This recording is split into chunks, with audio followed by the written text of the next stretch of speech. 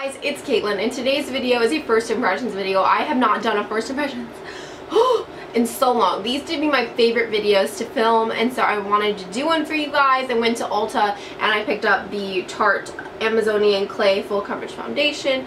I was a little irritated at that. It's like a side note story. I was a little irritated because I went in just to look at this foundation and the lady was like, oh, let's match you, and so she wound up like doing my whole face and like putting blush on and everything, and she's like, oh, you like this one, right? And I'm like, yeah. And she's like, okay, let's go ring it up. And like she just walks over to the counter. I'm like, okay. She didn't even ask if I wanted to buy it, so I was like, guess I'm buying it. Like, I should have stuck up for myself, but I was kind of like, I don't know. I don't know. I kind of like froze and was like, okay, I guess I'm buying it. I was like gonna wait a while to like see if I liked it.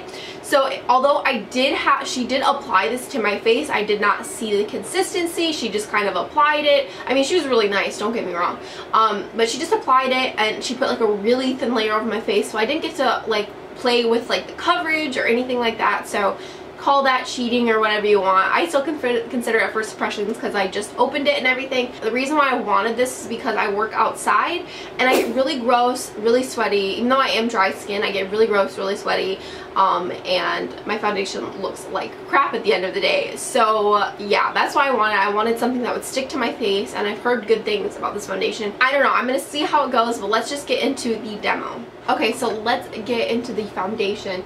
The packaging is pretty standard. It's just a box packaging, and then I really like the way the packaging looks here, and I think you get 1.7 fluid ounces, so that's a little bit more than what you normally would get, which is a good thing. But yeah, I like the little wood handle. So this is what the texture looks like. It's very moussey. It's not running at all. It's staying there.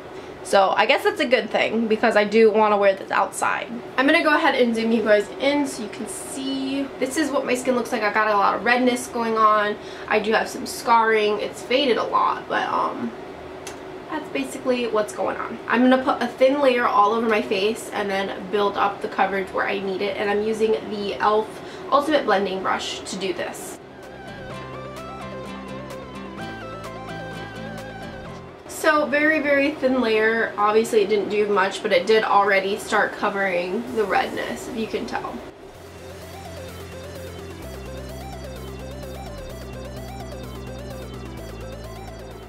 So this is one layer, just one layer. I'm already extremely impressed because I do have dry skin. I don't know if I've said that already. And my skin in winter is like really bad, but like, you know, it's still dry. Even in the summertime, it's still dry.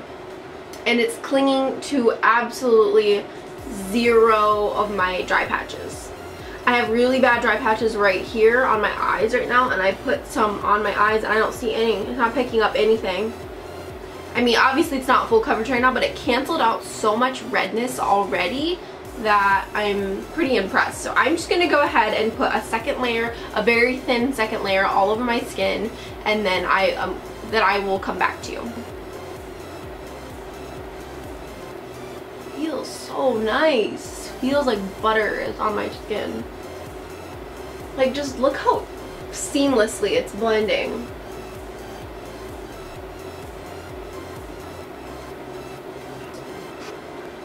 Okay, so this is another layer. It covered even more. In a few sparse areas it might look a little cakey.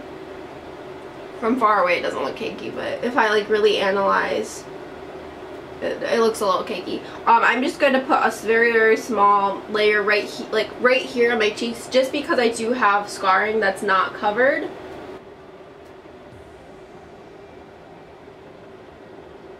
I feel like you could definitely build this up. I still do see a few like red spots and dark circles showing through, just like the really bad ones that are showing through, and there's like a little bit of redness on my forehead, but so it's not like a total full coverage right now. I feel like you could get there if you kept like putting layers on, but I'm good. I don't want to put all that makeup on, but. So I'm going to go do the rest of my makeup and I will be right back. But so far I'm loving it. It feels like butter on the skin. It feels really, really nice. So I will be right back. Okay, so this is my makeup on. I want to let you guys know I do have blush and bronzer on both sides of my cheeks. And I powdered this side on my face, and I didn't powder this side. I feel like powdering it kind of helped the bronzer and blush blend a little bit more. This side I feel like looks a little blotchy, but maybe that's just the camera doing that. I'm not really sure. Because like in person it looks fine, and I have hair on my nose. Feels really good. I mean, I did have a little bit of a shine to it, which is why I wanted to powder one side of my face. I don't know if you can tell a difference. I can tell a difference. But I think I'm gonna zoom you guys out. I'm like too close to the camera. But yeah, I will check back with you guys in a couple of hours and then at the end of the day. So I'll see you then. Bye. Okay, you guys, this is really hard to hold there. Okay. I just went outside for, it's been about an hour. I want to show you how much sweat I have on my face. This is so gross. Do you see like how much sweat? So I'm just gonna dab this off and see what happens.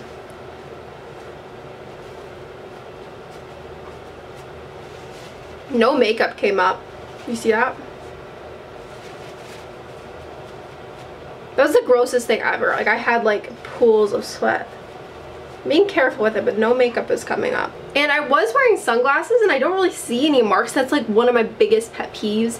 Like when I'm wearing sunglasses and foundations like totally just wear away. Like it's a little bit, but I'm pretty impressed. So I'll update you guys as the day goes. It is about 5 o'clock right now. I have been outside, I've been inside, I've been hanging out with my friend Becky, and we were laughing and hysterically. So I've been basically putting this foundation through a lot. It's holding up pretty freaking well. In total, I was probably outside in the really hot sun for like 2.5 hours, I would say. So I'm normally out in the sun for like 5 hours. But it's holding up pretty well. My blush and bronzer are pretty much still there. So I just wanted to show you what my skin was looking like, and I'll do a final update tonight. Okay, you guys, it is 7:30. You probably can't even see it. 7:30. You literally cannot see that. Whatever.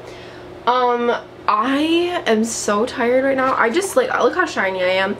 I just got up from like a 2-hour nap because I passed out, bro. Like I passed out.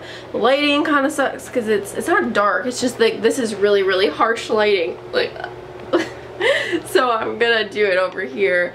I'm gonna take my makeup off pretty soon. The foundation's still pretty good. Like I haven't added powder and I am pretty shiny. I did notice later in the day that I was actually kind of sinking into my fine lines like right here, and it made me look kind of old. But other than that, I did a really nice job. Tomorrow I do work, so I think what I'm gonna do is I'm gonna wear it tomorrow, like when I work, like because I work outside. So I'm gonna see how it acts like when I'm outside for a really long time. I'm sorry, I'm so out of it right now. I'm so tired, and I will let you know. But I mean, I think it looks still pretty good. Like I think my skin looks really healthy. The blush and bronzer has still stayed on.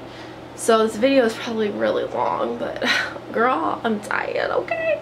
Yeah, okay, I'm just repeating myself, so I'm gonna let you guys go and I'll see you guys tomorrow night. The lighting is literally horrific right now, but it is the next night.